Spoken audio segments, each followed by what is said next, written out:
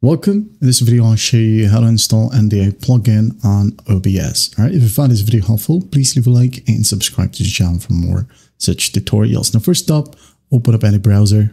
Okay. Go ahead and type in ndi.video/tools.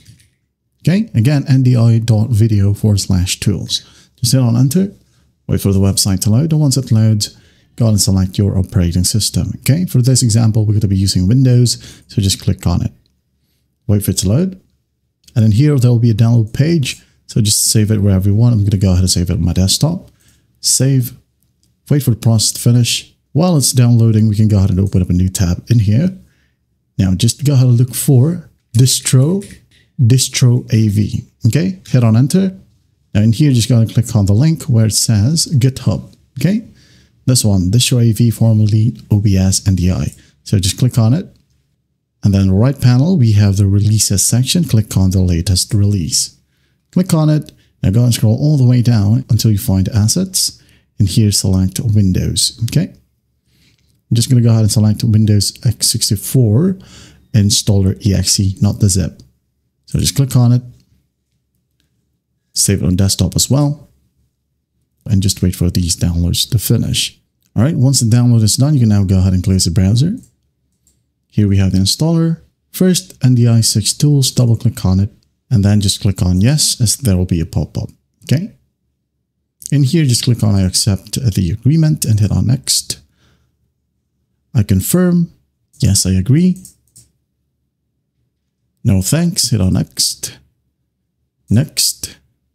Again, just wait for it. It's almost done. There you go. Here we have the shortcut and just sign in. Okay. And just sign in or register. So I'm just going to go ahead and register right here real quick. And just wait for the app to load. There you go. Now, once that's done, as you can see here, we still have one installer. Just double click on it. Hit on yes. As again, there'll be a pop-up. In here, just click on next. Next.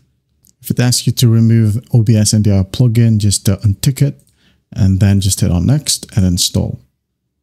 There you go. It's done. As you can see here, I'm currently using my OBS for recording. So I'm just going to go ahead and close this and then I'm going to reopen it. Okay. Now, there you go. Here we have the OBS Studio. Now, when we go ahead over to tools right here at the top, okay, as you can see, we now have the distro AV NDI settings. And when you go ahead and add in a source, as you can see here, we have the NDI source as well. And that is it. That's how you install NDI plugin here on OBS. Well, I hope this video helps and I'll see you in the next one.